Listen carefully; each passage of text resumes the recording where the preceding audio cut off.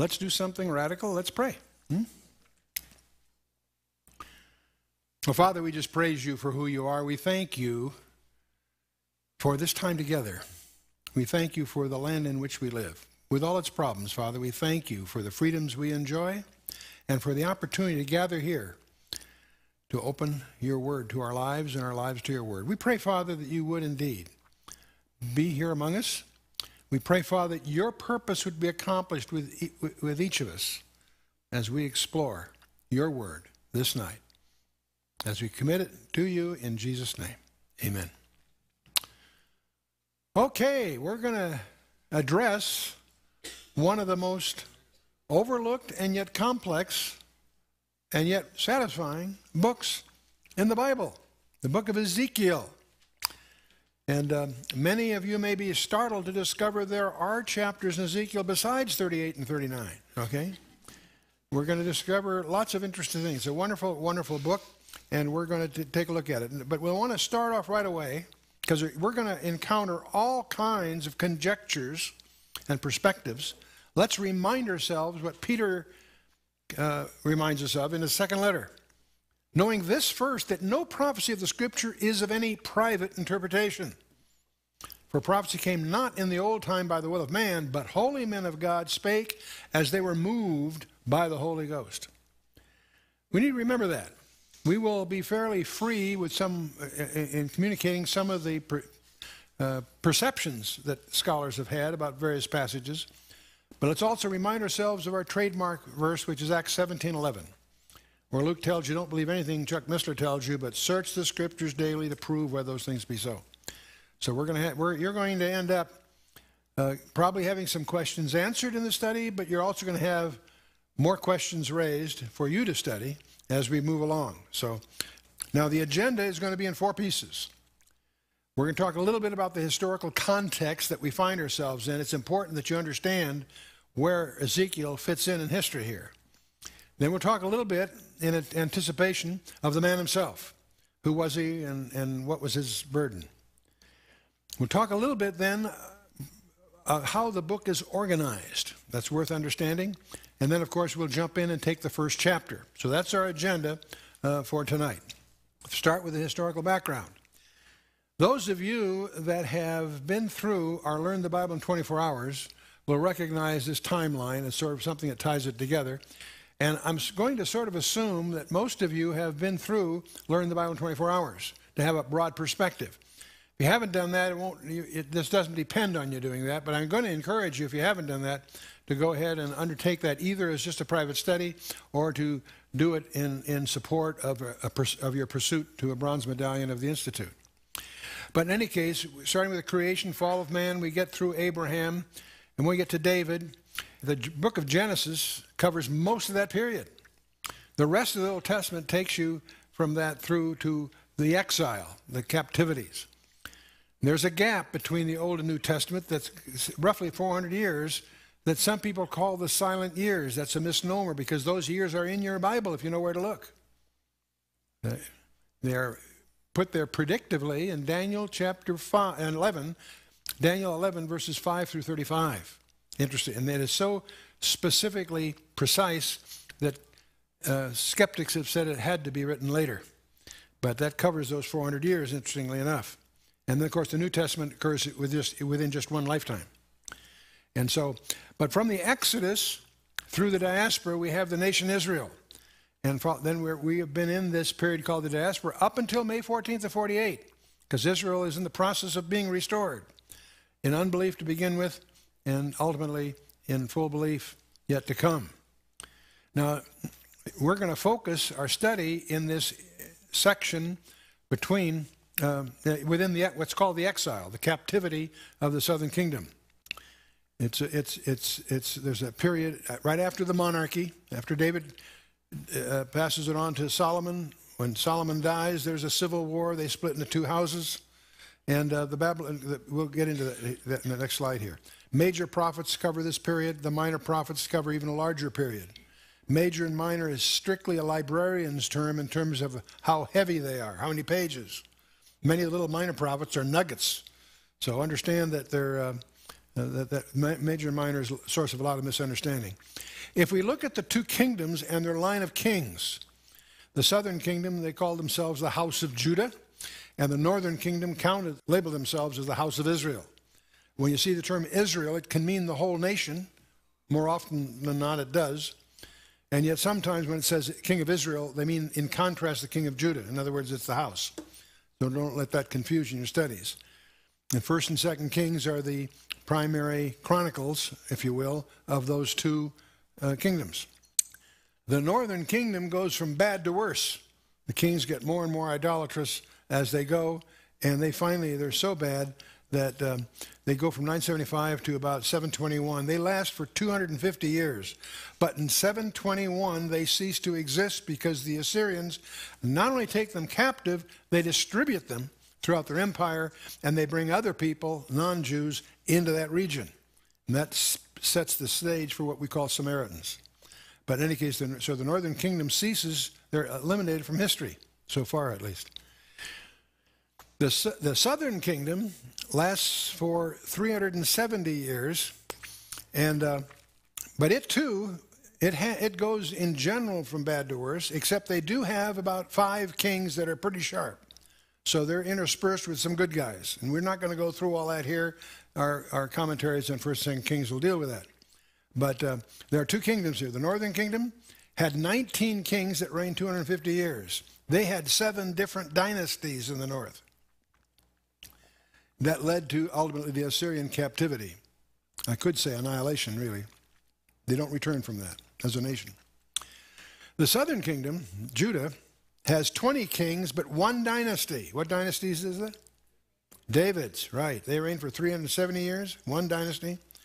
But they, because of the idolatry and their failure to be faithful, get thrown into the Babylonian captivity.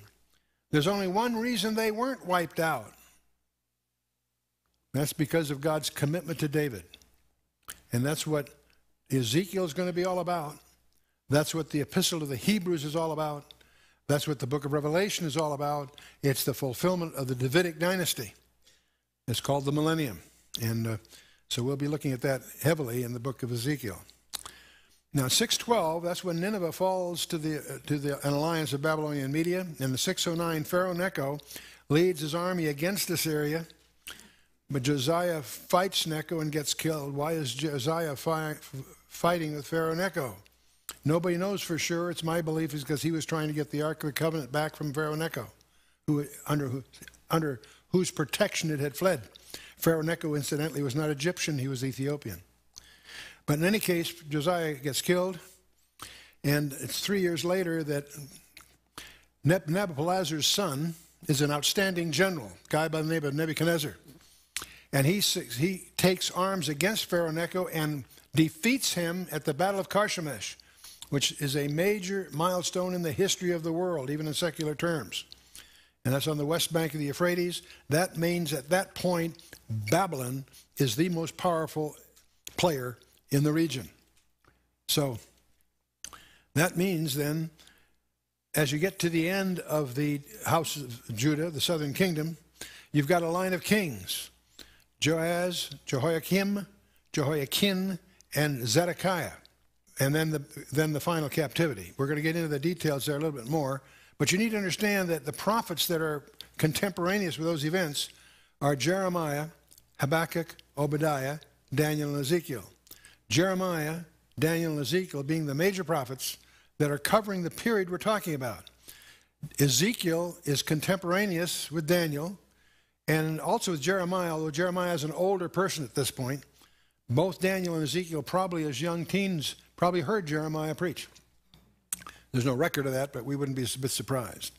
And so in 606, is with Nebuchadnezzar having succeeded at the Battle of Carchemish, on his way home, he lays siege to Jerusalem, lays siege, subdues it, and takes hostages. And first of 3 deportations. The first deportation, he takes really just basically hostages, sets up a vassal king in place, and goes back home to assume the kingship because his dad has died, and he's now king. Not only is he general of the army, he's king of Babylon. Daniel is among those in the first deportation. And as you know the story of Daniel, he rises to be virtually the prime minister of Babylon, interestingly enough. What's even more profound is when the Persians ultimately conquer Babylon, he rises to power in the Persian Empire, number 3 in the empire. Anyway, that brings us to 597 BC. Remember, these are BC, so they descend as you get later, right? In 597, there's a second group. What's going on is that there are false prophets advising the king of Judah. He's supposed to be a vassal under Nebuchadnezzar. But the false prophets are telling him, we're God's people. Rise up and God will give us the victory. Jeremiah is telling him, don't do that. Nebuchadnezzar is God's instrument here. They don't listen. They rebel against Nebuchadnezzar. Nebuchadnezzar lays a second siege and takes another bunch of hostages. And at that second bunch, there's a young guy by the name of Ezekiel, who was about 25 years old at that time. Now, he is taken to a town called Tel Aviv. No relation to the Tel Aviv of today. Don't get those confused. It happened to be a town near a ship canal that we're going to be talking about here a little bit. So even though he's a captive in Babylon, he lives in his own house with his beloved wife. We're going to encounter that as we get further into the study. 5 years after he came to Tel Aviv, he was called to be a prophet of God when he was 30 years old. There's going to be a little bit of discussion about that 30 years, but in any case, that was the minimum age for a priest anyway. He is a priest, but he never served as a priest. You'll see why in a minute. And 30 is when he became of age to be a priest. It's also 30 years since Josiah had his big revival, and some scholars put that as a key point there. All of this, though, at this point, is 6 years prior to the ultimate destruction of Jerusalem, because between the second deportation and the third deportation, the false prophet, and in the second deportation, he puts an uncle in charge by the name of Zedekiah, and the same scenario takes place. Both Jeremiah and Ezekiel are saying, don't rebel against Nebuchadnezzar. He's the instrument of God. But the false prophets are saying, no, no, no, we're God's people. If you rebel, God will give us the victory. And the ego trip finally takes hold. So Zedekiah, just like his predecessor, rebels. And by this time, Nebuchadnezzar's had a belly full of the whole operation. So he sets a third siege, takes a whole bunch captive, and levels Jerusalem. That should take care of that, right? That's the destruction of Jerusalem. And we'll talk about the distinctions here in a minute. But this event here, 6 years before that destruction, Jeremiah was ministering to the people back home. Ezekiel was preaching to the Jews in captivity in Babylon. So understand, Ezekiel's in Babylon, 200 miles or so to the east. Jeremiah is among the remnants that have been left in Jerusalem. And both Jeremiah and Ezekiel were priests, but called to be a prophet. Okay, so let's get this clear. The first siege of Nebuchadnezzar, then there's a second and a third siege. The first siege triggers a period of time called the servitude of the nation. The nation is no longer sovereign. It's now a subservient king to Nebuchadnezzar. The servitude of the nation. That's when captivities begin. Even the people that are living in Jerusalem are captive, in a sense, to Babylon. Okay. What ends the servitude of the nation is the decree of Cyrus, because the Persians conquer Babylon. He reads a letter that was written to him by God in Isaiah 150 years before he was born, calling him by name and outlining his career. He's impressed. So he issues the decree for them to be released and go home. In fact, he gives them money to help rebuild their temple. That's where we mark the dominance of the Persian Empire from. Second Chronicles deals with all of this. The book of Ezra deals with their attempt to return and rebuild their temple. Cyrus has even given money to do that. They don't get very far for a better part of 20 years because they can't defend themselves. They're allowed to build a temple. They can't build a wall and defend and remake a city-state out of it. The third siege is what leveled Jerusalem. That triggers a 70-year period called the Desolations of Jerusalem. And both these periods are 70 years exactly to the day, but they're not coterminous. That is, they have different starts and ending points. The servitude of the nation is 70 years to the day, interestingly enough. The desolations of Jerusalem is also 70 years. It ends by a different thing. Ezra can't get anywhere. Nehemiah is the cupbearer to the then king, and he gets permission to rebuild Jerusalem from Artaxerxes Longimanus. That decree triggers the prophecy that Gabriel gave Daniel in Daniel chapter 9, called the 70 weeks. But that ends the desolations of Jerusalem. 2 different periods, 70 years each. Kind of interesting. We're going to talk about that a little further later on when we get to Daniel 4, because there's some astonishing possibilities hidden behind the text that we'll take a look at. The book of Esther, by the way, actually predates Nehemiah about 30 years and is probably more important than most people realize, because without Esther, Nehemiah would have been impossible, and without the Jews, they would have been wiped out 500 years before Christ came into the world. There's a whole act of God involved in all of this to make happen what we're taking advantage of ourselves. So anyway, that's enough of that. Jeremiah is a prophet that prior to the first siege, and subsequent to the first siege. Daniel is a young man, and Ezekiel, or both of those are young guys that are Daniel taken in the first siege, Ezekiel actually in the second siege. Haggai and Zechariah are prophets after the exile, so they're called post-exile prophets. We're going to focus our interest on what's called the exile, and the exile prophets are Jeremiah, Daniel, and Ezekiel. Haggai, Zechariah, and finally Malachi are post-exile. They're prophets to the returnees after they were released from captivity. So, okay, now let's talk a little bit about Ezekiel, the guy himself. The word means God strengthens or will strengthen. And we're mispronouncing it. Yezekiel is somewhat the way that Hebrews might pronounce what we call Ezekiel. He's one of the 3 captivity prophets. The other 2 are Jeremiah and Daniel. It was during the 11-year reign of Jehoiakim that the first deportation takes place, when Daniel was taken captive. Daniel was a young man, but he was also writing at that time. The book of Daniel had already started. And he'd been taken to the court of the king. When he's captured, they take the most promising young men. He was of the royal line, by the way. We're not sure exactly where. But he was also taken with 3 of his buddies into a special postgraduate school at the Babylonian court. And he eventually arises to become prime minister, and that's one of the great sagas in Daniel chapter 2 and following. It's interesting, Ezekiel never mentions Jeremiah, even though they're obviously contemporaneous. But he does Ezekiel mentions Daniel 3 times in his writing, interestingly enough. Ezekiel was a priest, but he never served that because he was taken into captivity before he was 30 years old. He was 25.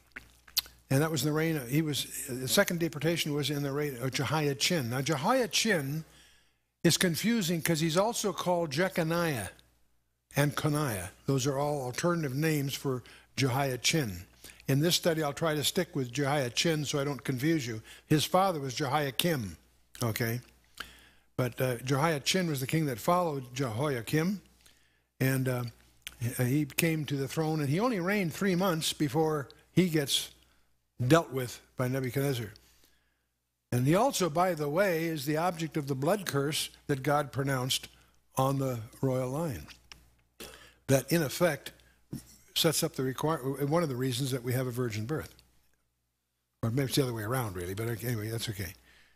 Jeremiah was an old man about this time. He began his ministry a young man during the reign of Josiah, which is a couple of kings back, and Josiah was one of the really good kings, a young fellow, but he did well. And Jeremiah remains with the remnant in the land, and he was later taken down into Egypt. Ezekiel's with the captives who'd been brought down to the rivers of Babylon. He's not at court, he's at the river Chebar, or Kibar. The captives had been placed by a great canal that came off the river Euphrates, which was several miles from Babylon, and Ezekiel's ministry was among those people, probably down there to till the land. That's just a surmise on our part. Jeremiah, Ezekiel, and Daniel each had a peculiar ministry to a particular group of people. They apparently never came in contact with each other, interestingly enough. And from the record in the book of Daniel, you don't gather Daniel ever visited his people in Babylon, even though he's at the court. He probably didn't, deal with that down there. He had great concern for them, and he obviously defends them. So We know that Daniel was acquainted with the prophecies of Jeremiah because his reading of Jeremiah's prophecy is one of the central points of the 9th chapter of Daniel and what follows. So we suspect that when he was a young man, still in Jerusalem, he probably sat at the feet of Jeremiah, for all we know. And Ezekiel also was a young man, and he also may have had the benefit of teachings by Jeremiah. But it's interesting that realize that when Ezekiel is talking, he is in Babylon. Yet he is able to see what's going on in Jerusalem by the Spirit of God. Don't let that confuse you. Ezekiel not only proclaimed God's message to the people, he was instructed by God to do the most bizarre things, to act out his message. And he will engage in the most weird behavior that you can imagine.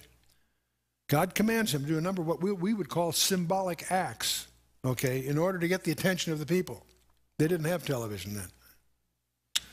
He shuts himself up in his home. He binds himself. He is struck dumb.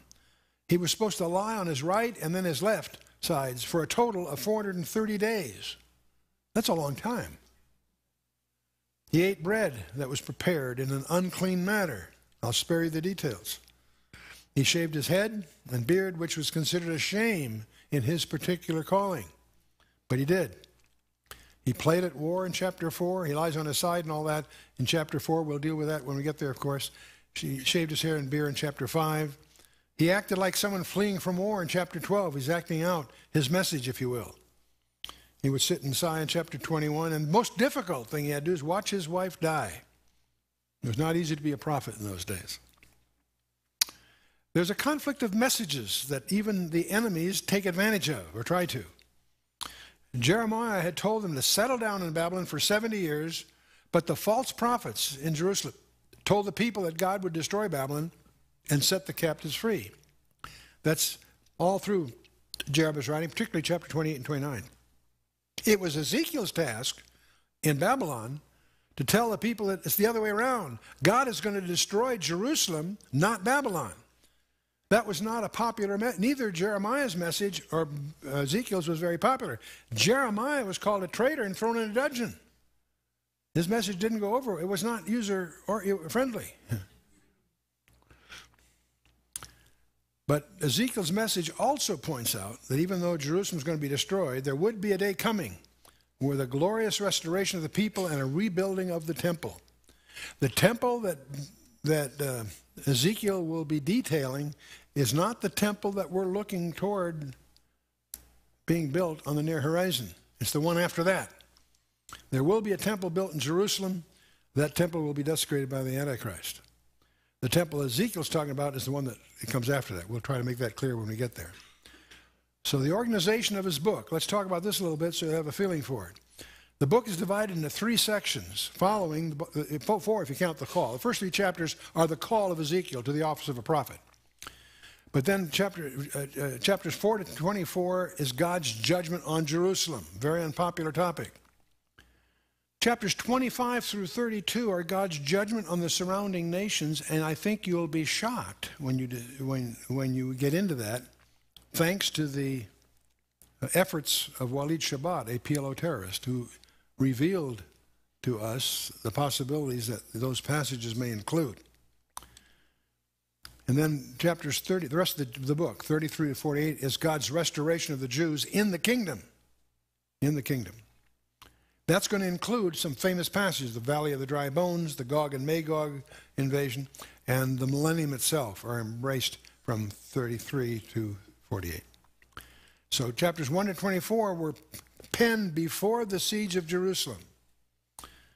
Ezekiel's deported, but up until the siege. Chapters 25 through 32, all these judgments that are happening on the Gentile nations, let me add the Muslim nations, are being detailed by Ezekiel while the siege in Jerusalem is going on. The rest of the book was written after the siege of Jerusalem. Okay. Ezekiel's called a prophecy, first few chapters. Then we have 4 chapters worth of symbolical predictions of the destruction of Jerusalem. Then 14 months later, Ezekiel will record a vision of the temple, polluted by false worship by Tammuz and Adonis, God's subsequent scattering of fire over the city and the forsaking of the temple to reveal himself to an inquiring people in exile. So God is going to, on the one hand, reveal all this to them in those visions. But Ezekiel hammers away for 3 chapters that a happier and better times will follow. Now, there's a strange passage from 12 to 19 where the passage where Ezekiel, it is exposed to Ezekiel the astonishing sins prevalent within the priesthood in Jerusalem, and among the priests, the prophets, and the princes. And it's those sins that are going to bring it all home to roost. A year later, there's a warning of judgment for national guilt repeated with greater distinctiveness as the time gets closer and closer. So that's chapters 20 through 23. 2 years and 5 months later, the very day on which Ezekiel speaks, that's when the siege of Jerusalem begins, where Jerusalem will be overthrown. And chapter 24 nails that. But then we have these strange passages about predictions against the Muslim nations during the interval of silence toward his own people. If judgment begins at the house of God, much more will it visit the ungodly world. And that's what it'll deal with for those chapters. And so some of these were uttered later, but they all began to be given after the fall of Jerusalem. In the 12th year of the captivity, when the fugitives of Jerusalem had appeared in Chaldea, Ezekiel foretells better times, the reestablishment of Israel, the triumph of God's kingdom on earth over its enemies, Islam and Gog and all of that. That'll be all covered by the time you get to the end of chapter 39. Then after an interval of 13 years, the closing vision of the restored kingdom is laid out from chapters 40 through 48. Even a floor plan of the temple will be there. So here's the outline. First 3 chapters, call of God's judgment. 424, God's judgment on Jerusalem. That's all given before the siege. Then we have God's judgment on the Muslim nations. That's during the siege. And then we have the restoration of the Jews given after the siege. And finally, they return to their land. They experience a whole new unity and life. And they're protected from Gog and Magog. And then we have the millennium. Everybody thinks the millennium, well, that's just one chapter in the book of Revelation. No, it's not. Most of what we know about the millennium is from chapters in Isaiah, 66 and others, and 8 chapters or 9 chapters in Ezekiel. Okay, so we finally got through the warm-up. Let's get into the book itself. Chapter 1. We're going to see a vision of the chariot of God. And there's been more nonsense, speculations, conjectures about this by people who are making wild guesses. I want you to stop and think. I've, in the interest of time, did not get into a little tutorial on hyperspaces, hyperdimensionality. You and I are familiar with 3 dimensions. We actually live in 4. Length, width, and height, and time. 4 dimensions. The universe, we now know from our scientists, has 10 dimensions at least. And 4 of them are directly perceivable. The 6 are hidden from us, in effect. I believe that many of the things we see in the Bible are glimpses outside our own dimensionality. So it's silly and futile, in fact, foolhardy, to try to visualize 4th and 5th and 6th dimensional things within our 3 dimensions. That just betrays a lack of understanding. But on that kind of prelude, let's presume that God's chariot has more than 3 or 4 dimensions. And so we're going to just see representations of different kinds at best. This is not an aircraft. It's not a UFO. And enough said. What I do believe, the Holy Spirit put it here to communicate to you and me. And what we need to do is let the text speak to you personally. Let it say to you what it's trying to say to you. You don't have to have a degree in advanced math to deal with that, okay? There are only 2 kinds of people that can deal in spaces of dimensions more than 3. That's mathematicians with special training and small children, okay? Now, we live in 4. We went through all this in some of our other materials, a hypercube, a 4-dimensional cube unraveled into 3 and all that sort of stuff. Forget all that stuff. Let the text speak to you. Ezekiel chapter 1, verse 1, now it came to pass in the 30th year, in the 4th month, in the 5th day of the month, as I was among the captives by the river Chebar, that the heavens were open and I saw visions of God. The 30th year. From what? Lots of conjectures. To cut through it, I believe the 30th year alludes to his maturity. When he's 30 years old, he's now allowed to be a priest. He's already been called by God when he was 25.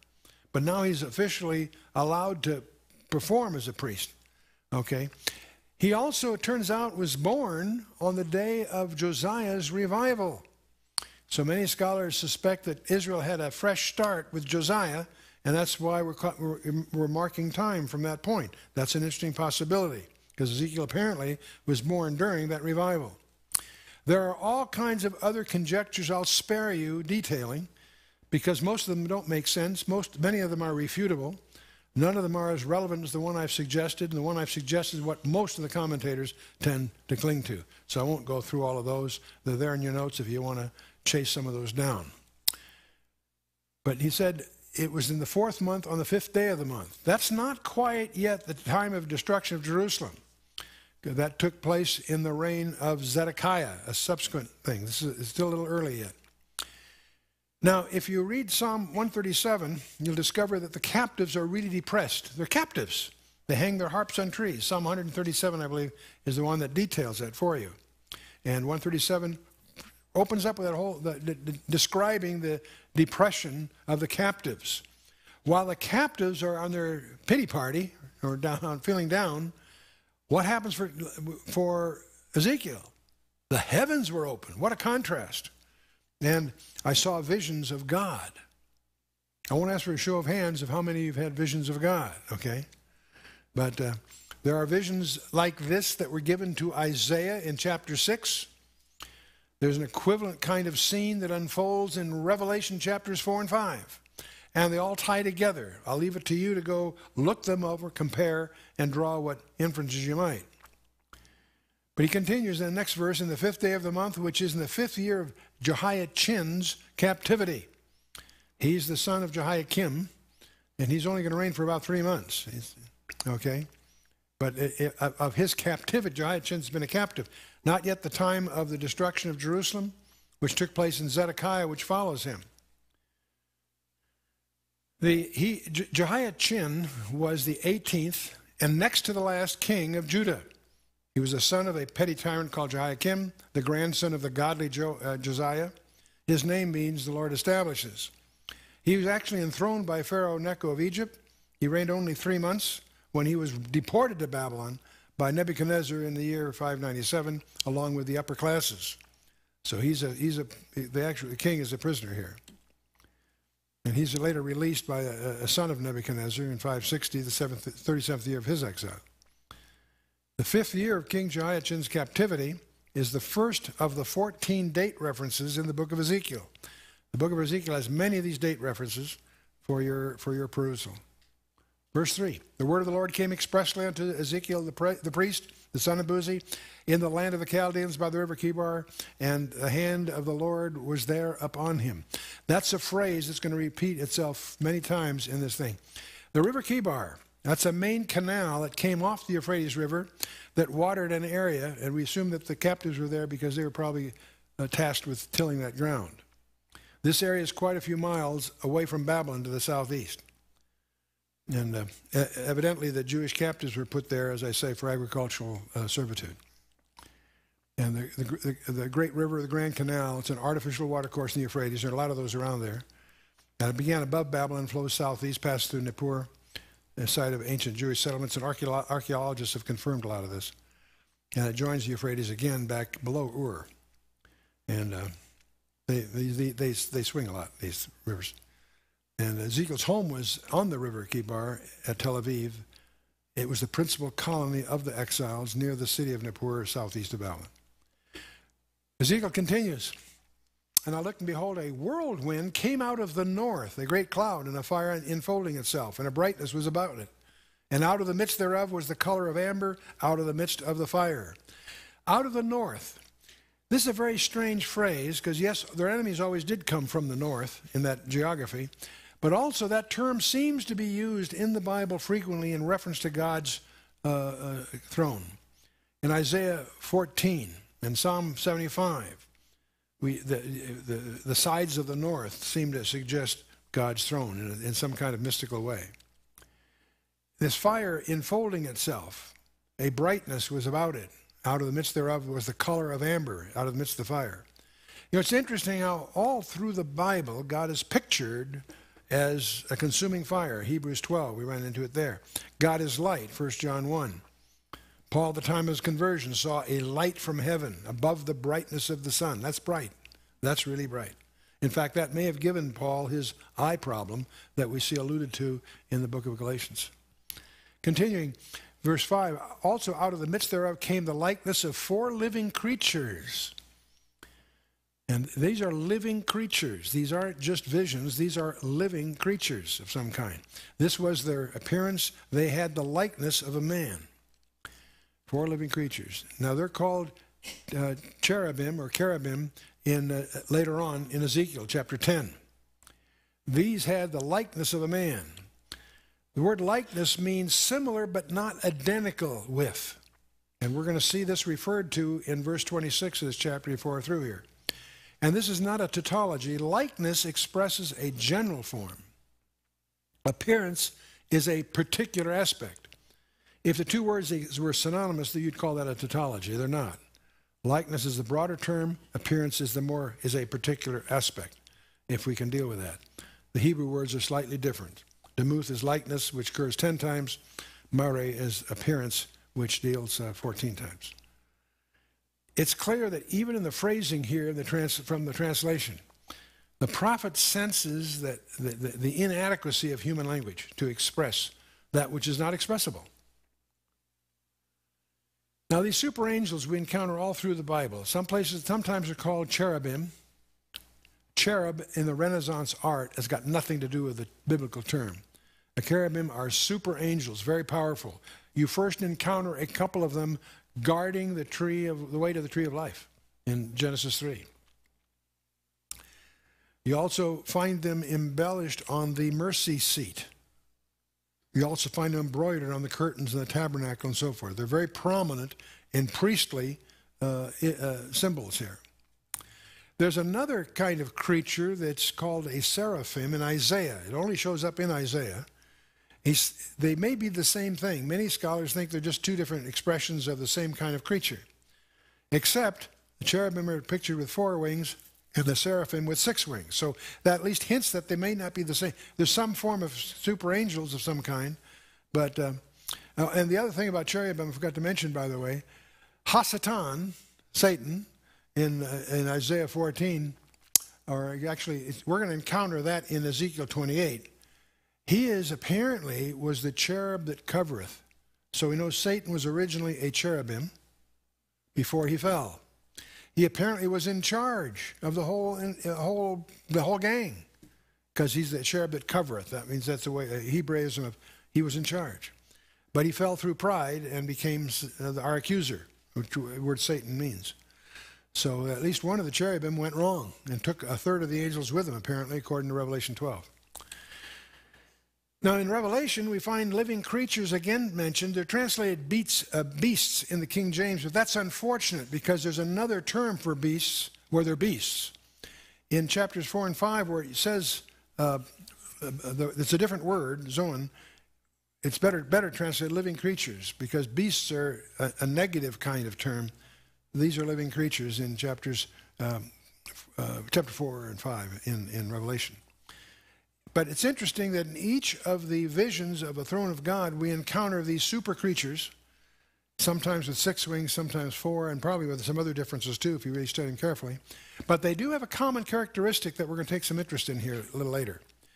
There's also the possibility that the angels themselves are polymorphs. That is, they can take different forms. Sometimes they may appear as a seraphim, sometimes as a cherub. That's wouldn't be surprising, because again, we're dealing in a hyperspace here. Everyone had 4 faces. That means there's 16 faces here, because you got 4 of these creatures, right? But each one had 4 faces, and every one had 4 wings.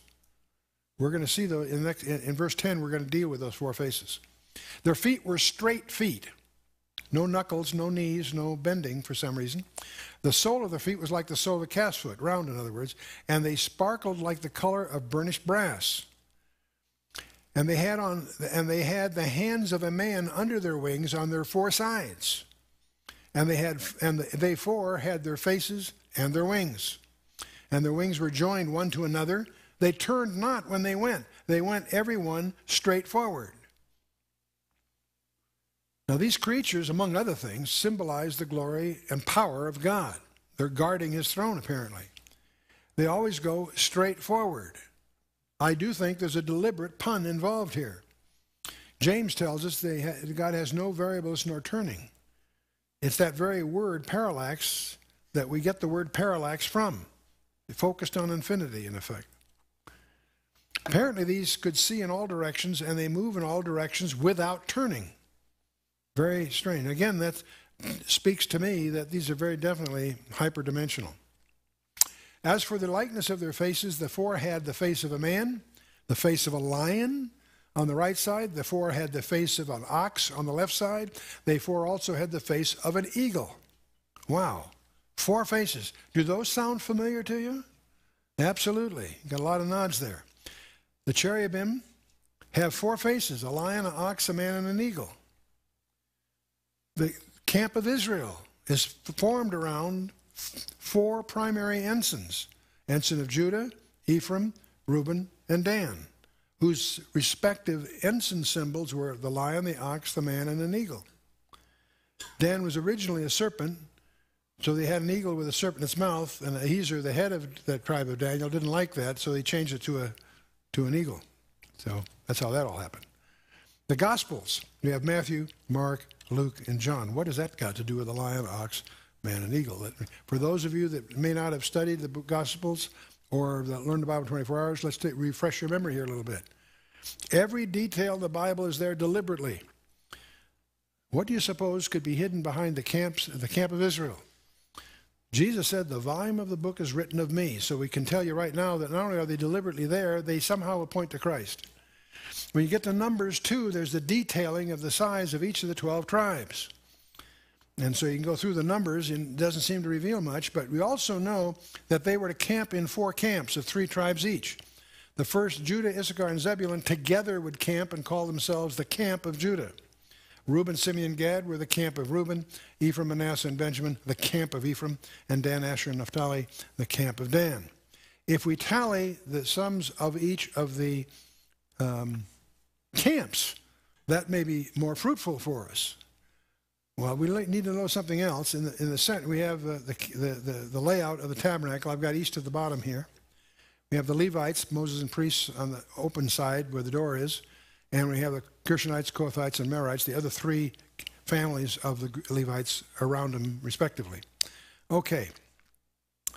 You need to understand, you got to think like a rabbi. They were told the camp of Judah was to be east of the Levites. Camp of Reuben was supposed to be south of the Levites. That gives us an interesting problem. If you're going to be strict to the law, to the Torah, there's nobody that can camp southeast. You're either south or east of the instructions. Only the cardinal directions are thus ordained. And how wide can they? Well, the width of the Levites' camp is what's allowed. How big is the Levites' camp? I don't know. But whatever it is, that's the unit we're going to use. And then they'll take whatever length they need proportional to their populations. Let's dramatize that. Here they are. There's about 22,000 in the numbering of the Levites. So the width there we'll take for the tribe of Judah, whose symbol is the lion. They can camp that wide and take whatever space they need eastward. Reuben, his symbol is the man, and he does the same thing. He takes whatever he needs going southward. Who can camp in the southeast? None of them. It's not allowed, according to the Torah. The same thing with southwest, northwest, northeast. So Ephraim is to the west. The symbol is the ox, and Dan is to the north with the symbol of the eagle. Now, how much do they need? Well, it depends what the populations are. Let's take a look at those populations, and if we do it to scale, guess what we see? The cross of Christ.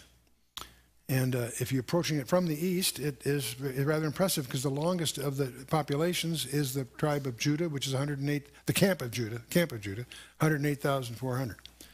The shortest is the one to the west, Ephraim, 108,000. And the other two arms are essentially the same length, 150 and some odd. And it's interesting that they portray the throne of God, one laid out. We have four faces implied from the four primary standards. All 12 tribes pick up a sign of the Mazzaroth, what we would call the zodiac. And the zodiac spells out the plan of God, from the virgin birth of Virgo to the triumph of the Leo the lion, or the lion of the tribe of Judah. Okay, so much for that one. Design of the Gospels, Matthew, Mark, and Luke, and John. Matthew's theme is that he speaks of the Messiah, the King. Mark, the servant. Luke, is being a doctor, his humanity. And John, the Son of God.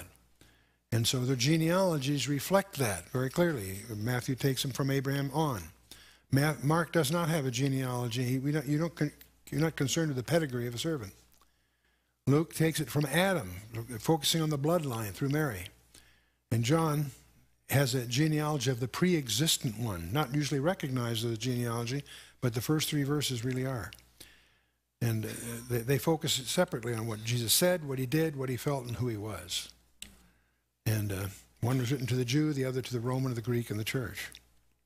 And the first miracle supports that basic theme. And it ends with appropriate. Matthew ends with the resurrection, Mark the ascension. Luke ends with the promise of the Spirit, setting up his sequel called Luke Volume 2, the book of Acts. John ends with the promise of the return, setting up his sequel, which is the book of Revelation. The camp on the campside correlative each other, east, west, south, and north. The ensigns was Judah, Ephraim, Reuben, and Dan. And so the face, Matthew focuses on his kingship, symbolized by the lion. Mark, the ox, the beast of servitude. Luke, the man. And John, the eagle. So that's interesting. These four faces show up again. And there may be significance to that. Is that significant? That's up to you. You can look at it and come to your own conclusions. Let's go to verse 11. Thus were faces, and their wings were stretched upward. The two wings of every one were joined one to another, and the two covered their bodies. They went every one straight forward. Whither the Spirit was to go, they went, and they turned not when they went. They went straight forward. God is moving undeviatingly. We look at the world and get confused. God's not confused. He knows what he's doing. And he is moving, God is moving unhesitatingly toward the accomplishment of his purpose in the world today.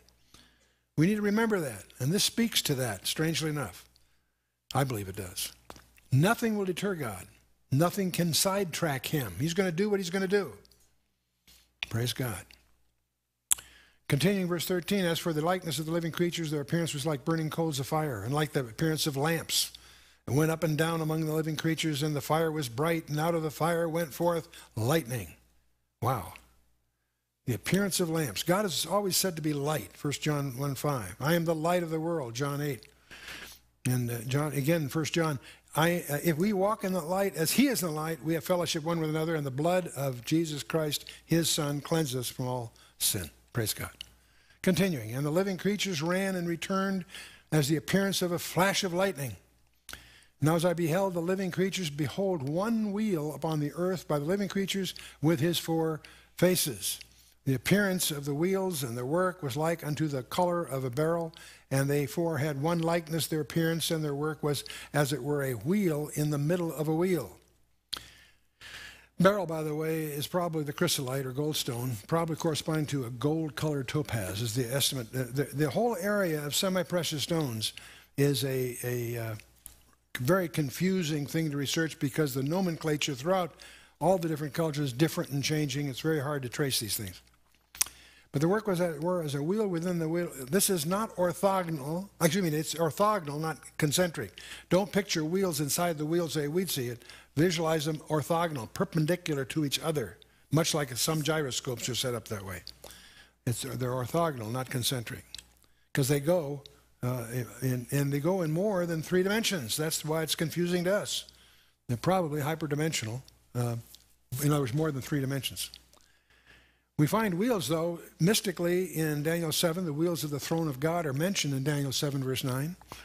We see them in all kinds of bases in Solomon's temple have wheels on them.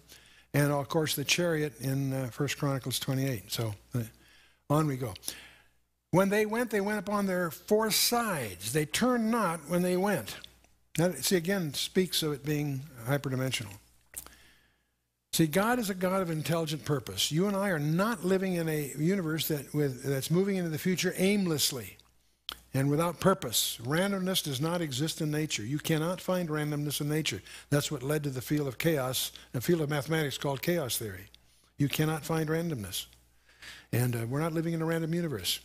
It's amazing to me to notice those liberals, as they call themselves, that insist that there's no constants in the universe. They feel the universe is some kind of cosmic accident. It's fascinating to see them struggle so hard to try to find meaning in their lives. They jump on the silliest pursuits to somehow give meaning to their lives, whether it's some ecological pursuit that doesn't make sense, or whether it's some of the positions they take in politics are astonishingly stupid. And yet they are, and literally, anyone that attributes design to randomness doesn't understand the definition of either one of those two words. They're opposites. So we're not living in a universe that's moving into the future aimlessly. We're in a universe that's pursuing a purpose, because there's a guy in control and he has a purpose. He doesn't deviate from it. God has a purpose for every atom which he's created, and he has a purpose for you. The very fact that you and I are alive today reveals that we are to accomplish a purpose of some kind for God. Continuing. As for the rings, they were so high that they were dreadful. The word awesome might be more precise. And their rings were full of eyes round about them four. Okay, they're full of eyes. And Proverbs 15 talks about that too. Picturing the omniscience of God. As he rules his creation, the movements of his wheels and the cherubim are congruent. And his movements and the wheels, and they're all congruent with his vision. He knows what he's doing. And all of this speaks of God constantly working in the world, his power, his glory, the purpose of man, and his providence. All these things, all this derives from this perception. And when the living creatures went, the wheels went by them. And when the living creatures were lifted up from the earth, the wheels were lifted up. These wheels seem to speak of the ceaseless activity and energy of God. Whithersoever the Spirit was to go, they went. Thither was the Spirit to go, and the wheels were lifted up over and against them. For the Spirit of the living creature was in the wheels. And so these four living creatures guard the throne of God. That's what happens in Revelation 4 and elsewhere. They protect the throne in that they do not allow man and his sin to come into the presence of God. And they also indicate the way that man is to come. So they do both, if you will. That's why in Genesis 3, when the cherubs are guarding the tree of life, they're not there to keep Adam out. They're there to make sure he has a way to get back, but not as a sinner. It'd be dangerous if Adam took of the tree of life as a sinner, he'd be condemned to that permanently. That's why they're there to, in effect, protect him by that, strangely enough. Anyway, verse 21, when those went, these went, and when those stood, these stood, and when those were lifted up from the earth, the wheels were lifted up over and against them. The spirit of the living creature was in the wheels. And the likeness of the firmament, oh boy, here's that funny word again. Upon the heads of the living creatures was as the color of a terrible crystal stretched forth over their heads above. The firmament is a awesome, better word than terrible, awesome crystal stretched over their heads. What do you mean firmament? The word is rakia. It actually means a solid expanse. It's not emptiness. We think of space as being empty. No, that's lack of background. Space has impedance.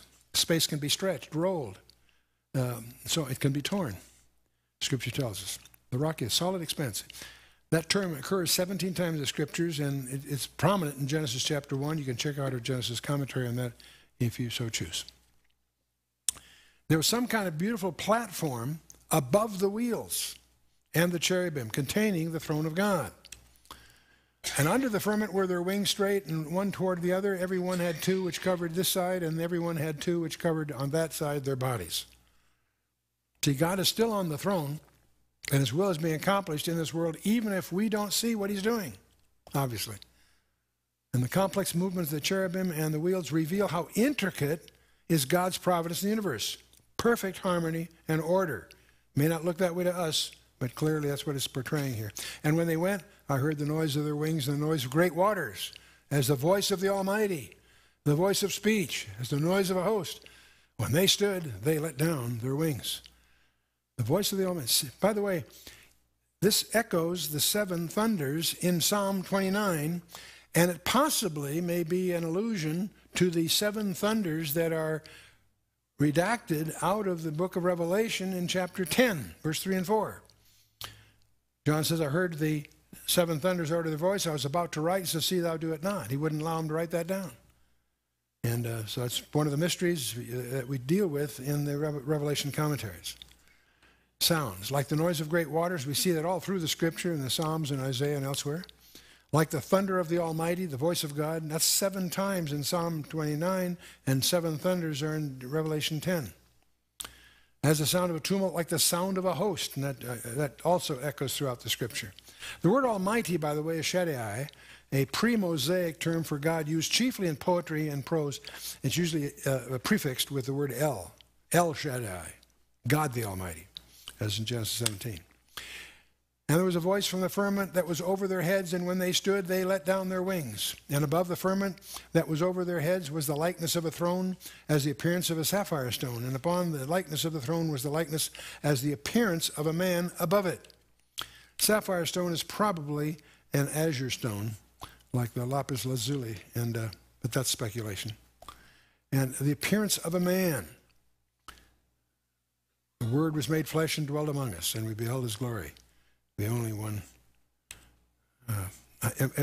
Isaiah has a wonderful thing in here.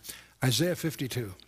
How beautiful upon the mountains are the feet of him that bringeth good tidings, that publisheth peace, that bringeth good tidings of God, that publisheth salvation, that saith unto Zion, thy God reigneth. And those feet will be nailed to a cross when he does become incarnate. And I saw as the color of amber, as the appearance of fire round about within it, the appearance of the loins, even of upward, and from the appearance of his loins even downward, I saw as it were the appearance of fire, and it had brightness round about it. So we see this portrayal of both above and below his loins. The appearance of the bow, that is in the cloud in the day by rain, so was the appearance of the brightness round about. This was the appearance of the likeness of the glory of God. And when I saw it, I fell upon my face and was heard. And I heard a voice of one that spake. Wow. In the presence of the Lord, Ezekiel does what? He finds himself horizontal on the ground. And throughout the Old Testament, when men came to the presence of God, they always fell on their faces. That happens to Isaiah in Isaiah 6, that famous vision in Isaiah 6. Woe is me, I am undone, because I am a man of unclean lips, and I dwell in the midst of a people of unclean lips. For mine eyes have seen the King, the Lord of hosts. That was Isaiah's plea as he fell prostrate before God. That was the same thing that happened to Daniel in Daniel chapter 10. That's the same position John took in the book of Revelation on Patmos. When I saw him, I fell at his feet as what? As dead. See, the result of Ezekiel's vision that we've just read was that he was a total collapse on the part of Ezekiel. But God then set him up on his feet. That happens in each case. God will set them up on his feet. Called him to be a watchman. He fed him with the word and filled him with the Spirit. Boy, that should be our prayer too. To be feed on the word and be filled with the Spirit.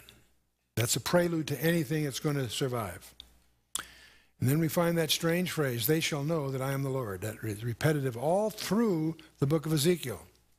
Over 70 times that phrase is found in this book. And it summarized the ministry and the message of Ezekiel. So this is a great warm-up chapter. The glory. What is the impact of all of this that we've read? Well, it gave Ezekiel a message for those that lived in Tel Aviv. It also transported him from his home in exile to the entrance of the gateway of the inner court of the temple of Jerusalem. We're going to see that in chapter 8. Ezekiel will be transported into Jerusalem.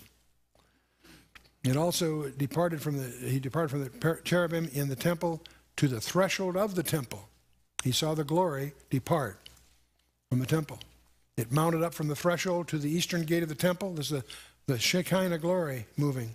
Went up from the midst of the city to the Mount of Olives on the east side of the city. and then it will return to fill the new temple and cleanse the people. Notice this. The Shekinah glory left the temple that was in Jerusalem that Nebuchadnezzar eventually destroys. There's no record of the Shekinah glory coming upon the second temple. Why? Well, Matthew 12:6 tells us one greater than the temple is here. But it will return to fill the new temple, the one that Ezekiel is going to detail for us in chapters 40 through 48, when the Shekinah comes and cleanses that temple, the final temple, the big one. So for your next session, I want you to reread chapter 1 on your own and reflect yourself on what it means to you. What does this strange vision mean to you? It's there not presuming that you're trained in advanced math or hyperspaces. What does it say to you? Decide for yourself. Then I want you to read chapters 2 and 3. We'll take both of those chapters the next time we get together. Let's stand for a closing word of prayer.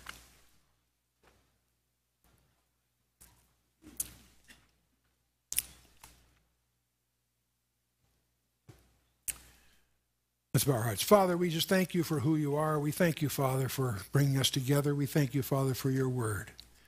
We thank you for this unusual ministry that you've treated us with through Ezekiel. We pray, Father, that through your Holy Spirit you would use these things to speak to our very souls, that we might hear you and what you would have of us in these days in which we live. We pray, Father, you'd help each of us to understand and discern what these things mean to us here, now, today, as we commit ourselves into your hands. In the name of Yeshua, our Lord and Savior, Jesus Christ. Amen.